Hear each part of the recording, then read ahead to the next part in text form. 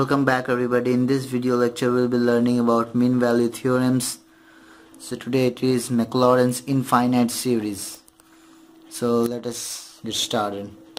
So let me define it. Let fx comma f dash x dot up to f of any derivative of x exists finitely, however large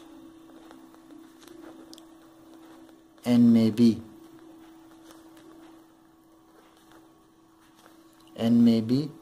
in any integral interval like minus h comma h, and let r of n to be tending to 0, as then it will be n tending to infinite. Then the Maclaurin's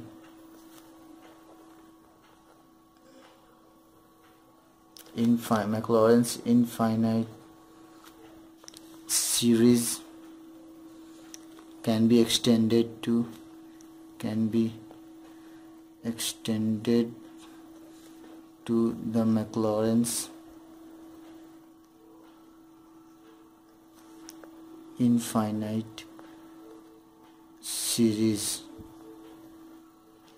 This will be Maclaurin's finite series can be converted into Maclaurin's infinite series.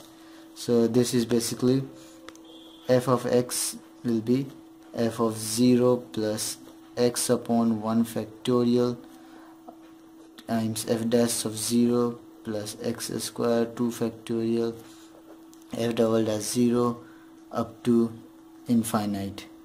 So to explain this, let me show you an example. Expand the function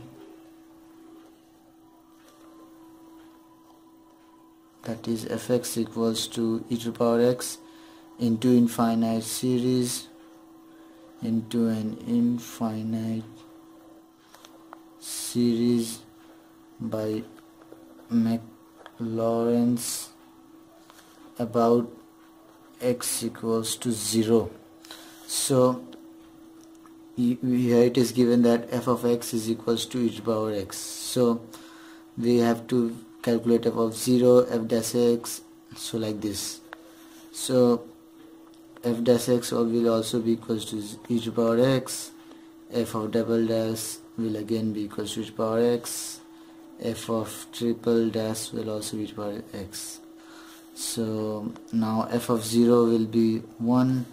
Now f dash of 0 will be 1, and f double dash of 0 will be 1, f triple dash of 0 will also be 1. Then by Maclaurin's